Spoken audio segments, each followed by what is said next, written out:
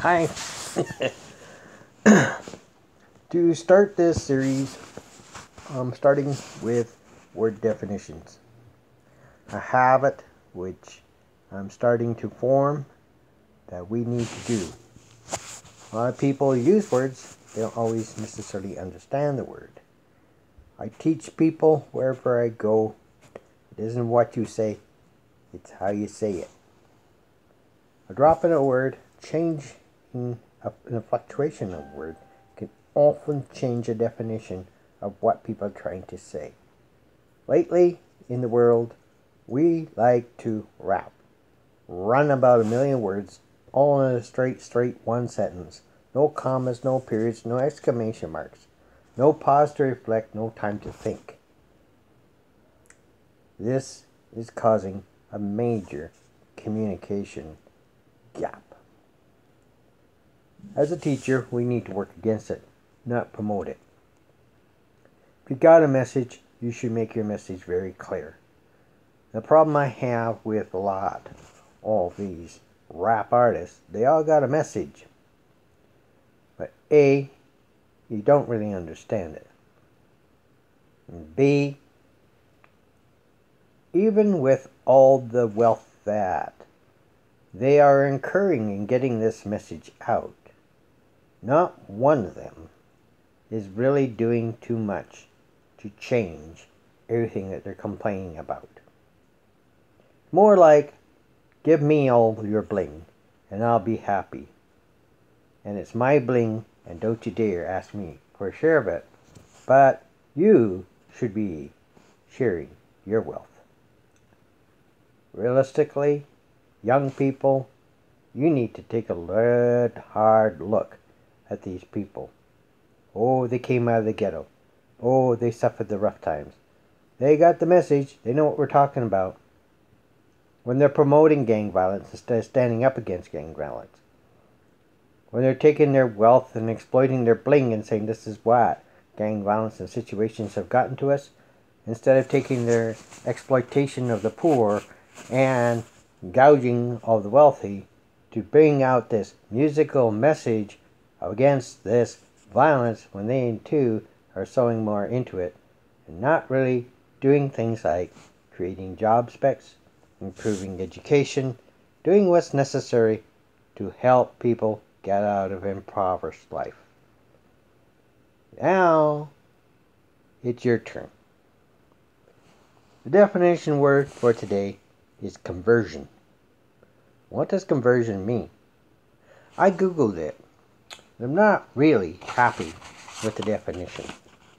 It says process of converting.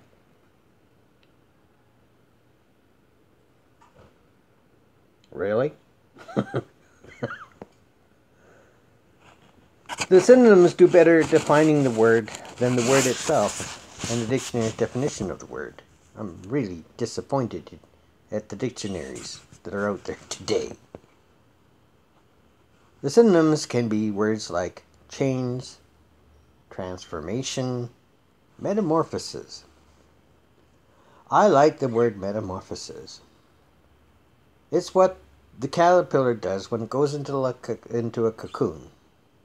When it changes, and in its due time, the cocoon shell snaps, and out comes presto changeo, a butterfly. No matter what caterpillar comes in, nobody saw the butterfly coming out. People like to talk about change, but they don't really want to change. We prefer the status quo, the same old, the way things always were. I mean, they've always worked, why change? The change is because the reality is you think it's working, but in reality it's not. Jesus talked about conversion and converting. On his point, it's more than change, because the word conversion in itself also means it can be applied to two roads that are merging together. You have a superhighway going in one direction, and a little insignificant side road. It's been gravel for most of its life. And as it gets closer to a larger situation, it becomes grid or paved rock. And from there, it becomes tarred.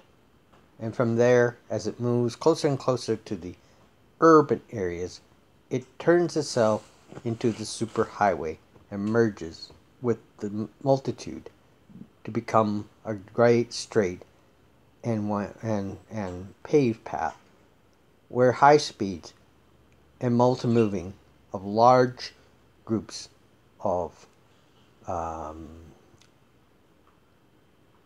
transportation, traffic can do. Buses go on large roads. Trucks, semis carrying goods go on these large roads. To be changed, to convert to the points of thought, ideals, principles, and teachings of our Messiah is really what we're supposed to be about. The church went off the track and has been converting them to their way. You can't be a Christian. You have to be a Baptist Christian, Pentecostal Christian, Methodist Christian, Episcopalian Christian, whatever side track. Instead of being a Christian Methodist, we make it primary and our focus goal of what a denomination believes. Accept the man, follow our Messiah. He can no ways enter into the kingdom of heaven. Except the person converts into the road and method, the path of righteousness that the Messiah teaches, not what a congregation or denomination teaches, not even our own, would dare put their name ahead. When people talk to me and say, "What are you?" I say, I'm a messianic first. Messianic, Messiah. His name is pre-opposed upon what we are.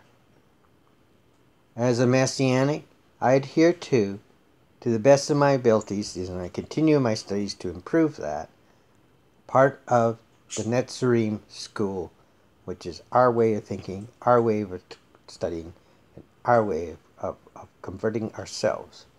We're not into converting others. We don't care what shingle you hang on yourself. The reality, we all must convert to Messiah. You can't be a Netzarim.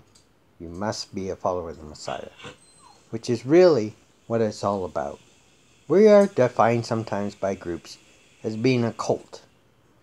C-U-L-T. Well, if this is what it means to be a cult, in its definition that our one leader is right, Jesus is right, Yeshua is right, then fine, we accept that. Because there is no change, and our leadership is the primary goal, and what he said and what he taught takes precedence over anything we may feel or hear. We have an expression for you in your world. If you find with the way things are, you can stay there. But in our world, we like what Joshua said in the opening of his story. As for me and my house, we're going to serve the Lord. And by house we define it. This is the bait. This is the house.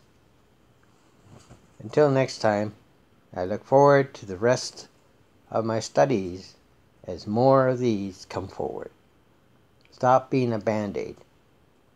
Physician, heal thyself. Shalom.